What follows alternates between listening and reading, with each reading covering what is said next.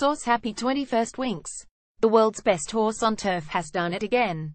The champion mare made it 21 wins in a row with her dominant victory in the $500,000 Group 1 Turnbull Stakes, her debut race at Flemington.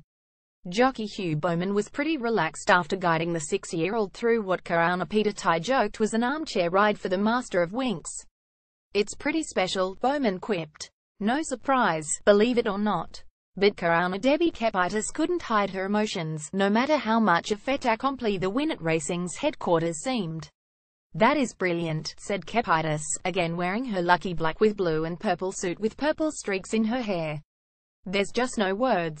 Happy 21st. What a freak. An amazing horse." As accustomed as he is to win excess victories, trainer Chris Waller admits to feeling relief each time she wins. "She makes us all look good in what she does," he said.